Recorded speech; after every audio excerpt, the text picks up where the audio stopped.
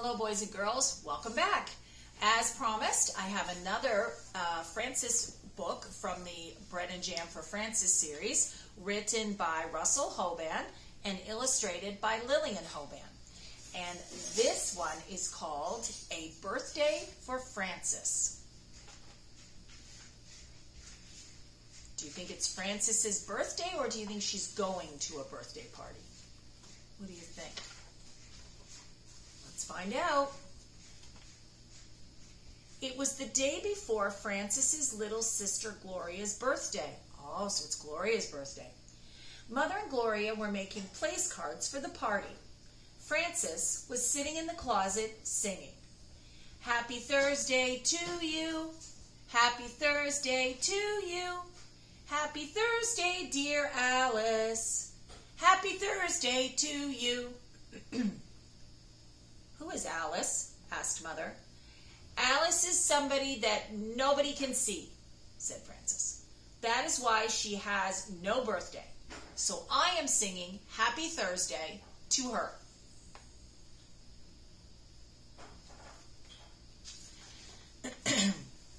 "But today is Friday," said Mother. "Oh, it's Thursday for Alice," said Francis. "Alice will not have HRND. "What is HRND?" asked Mother. "Cake. I thought you knew how to spell, Mother." "Alice will not have cake because she does not have a birthday," said Francis.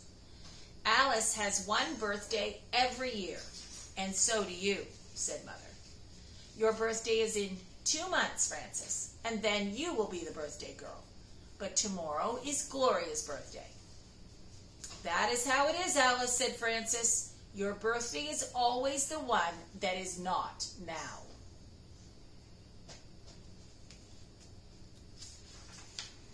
"Wouldn't you and Alice like to come out of the broom closet and help me make place cards?" said Mother.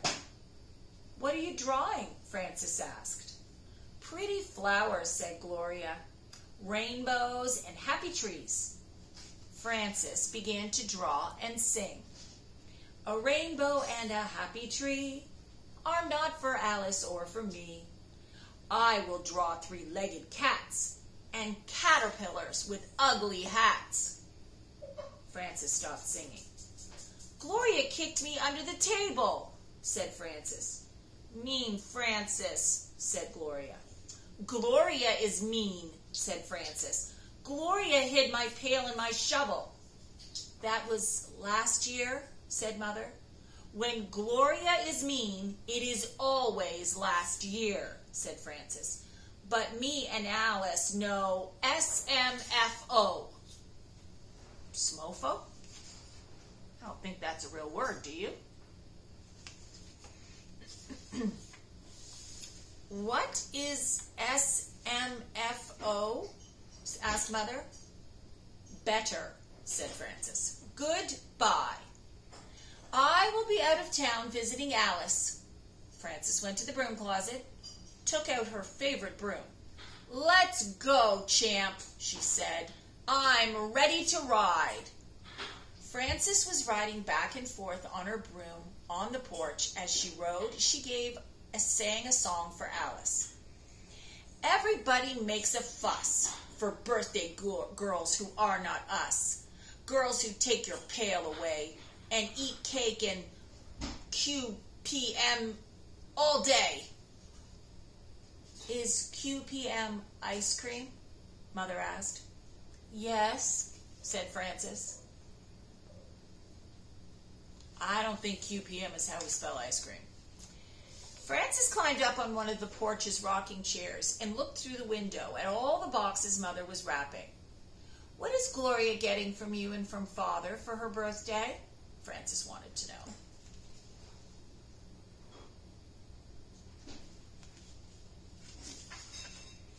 "A paint box and a tea set and a plush pig," said Mother.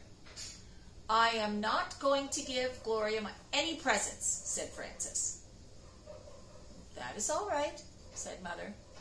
Francis began to cry. "What is the matter?" said Mother. "Everybody is giving Gloria a present but me," said Francis. Would you like to give Gloria a present? Mother asked. Yes, said Frances. If I had my next 2 allowances, I would have a nickel and 2 pennies, and another nickel and 2 pennies, and I could buy a Chompo bar and 4 balls of bubble gum for Gloria.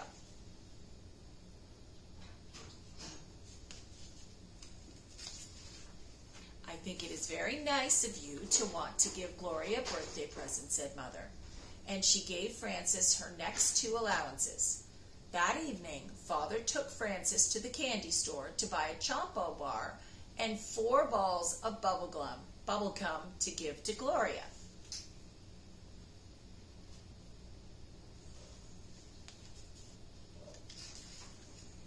As they walked home, Frances said to Father, "Are you sure that it is all right for Gloria to have a whole Chompo bar? Maybe she's too young for that kind of candy. Maybe it'd make her sick." "Well, I do not think it would be a good idea for Gloria to eat a Chompo bar every day, but tomorrow is her birthday, and I think it will be all right for her to eat." Frances thought about Gloria and the Chompo bar, and while she thought, she put 2 of the bubblegum balls into her mouth without even noticing it. 2 of the balls she got for Gloria. Frances chewed the bubble gum and squeezed the Chompo bar a little. "Chompo bars have nougat, caramel, chocolate, and nuts," said Frances.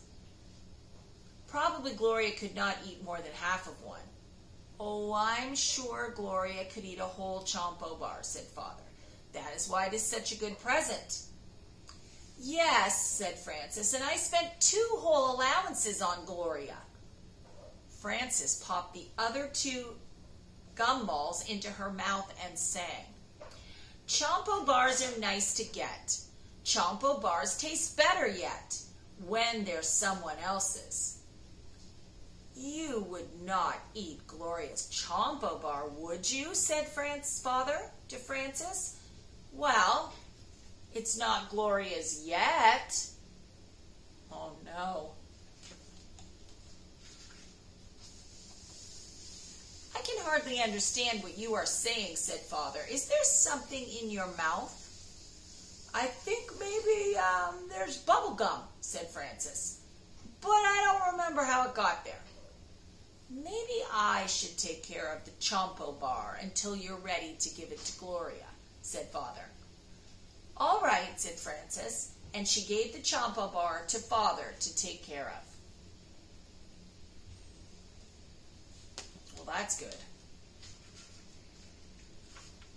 The next day was Gloria's birthday, and the party was that afternoon. The cake was ready, the table was all set, and Mother was making hot chocolate. There were little baskets of gumdrops and chocolate-covered peanuts for everybody. There were place cards and party poppers for Mother and Father, for Frances and Gloria, for Gloria's friend Ida, and for Frances's friend Albert, who was coming to the party as well.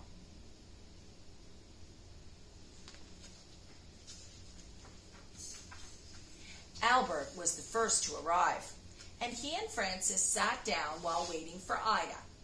"What are you giving Gloria?" Frances asked Albert. "A tiny little truck," said Albert. "I am thinking about giving Gloria a Chompo bar," said Frances, "but I'm not sure.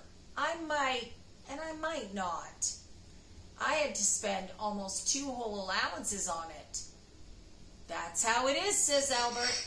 "I had to spend all my allowance money on my sister when she had a birthday." "Little sisters are not very much RVSM, are they?" said Frances. "You mean good?" said Albert. "Yeah, that's right, RVSM. That doesn't spell good." "No, they are not," agreed Albert.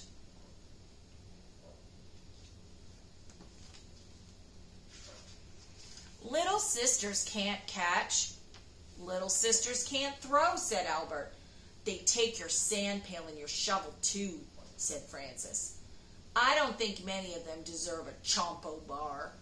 "Oh, here comes Ida now," said Frances. "And the party can begin," Mother said.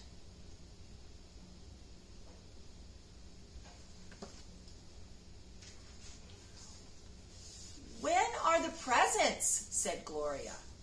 First, said Father, your mother will bring out the cake, and I will light the candles, and we will all sing happy birthday to you. Then you'll make a wish. Then you get your presents. I know what to wish, said Gloria. Oh, don't tell it, said Ida. It won't come true if you do, said Albert. Here comes the cake, said Mother. She put the cake down on the table, and Father lit the candles, while everyone sang, Happy birthday to you, happy birthday to you, happy birthday, dear Gloria, happy birthday to you. Frances did not sing the words the others were singing very softly, so nobody could hear her. She sang, Happy Chompo to me, it is how it ought to be. Happy Chompo to Frances, happy Chompo to me. Make your wish and blow out the candles, said Mother to Gloria. I want to tell my wish, said Gloria. No, no, said Father and Mother, and Frances and Albert and Ida. Just say it inside your head, said Albert. Gloria said her wish inside of her head and blew out the candles. All at once. Hooray, said everybody.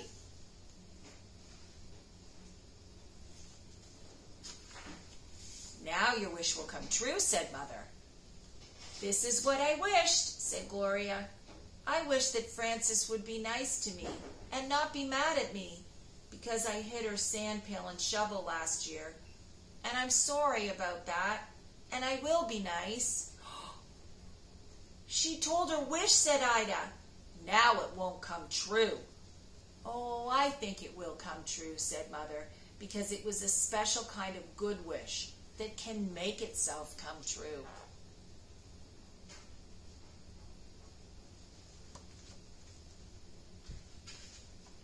Well, said Frances to Gloria, I think your wish will come true too. And I have a special present for you. And I owe you 4 balls of bubble gum. Now it is time for presents, said Gloria. Yes, said Father. Father and Mother gave Gloria the paint box and the tea set and the plush pig. Albert gave her a tiny little truck. Ida gave her a little china baby doll. Frances had wrapped up the Chompo bar in pretty paper and tied it with a ribbon. And now she got ready to give it to Gloria.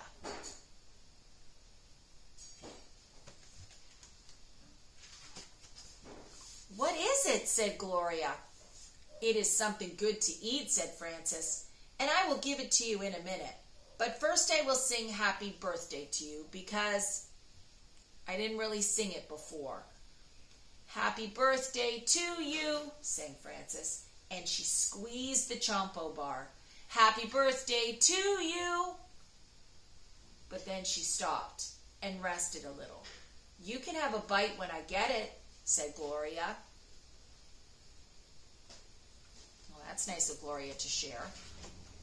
Frances took a deep breath and finished the song. Happy birthday, dear Gloria. Happy birthday to you. Here, said Frances. She squeezed the Chompo bar one last time and gave it to Gloria. You can eat it all because you're the birthday girl, said Frances. Well, thank you, said Gloria, as she unwrapped the Chompo bar. This is a good present. And she ate it all because she was the birthday girl.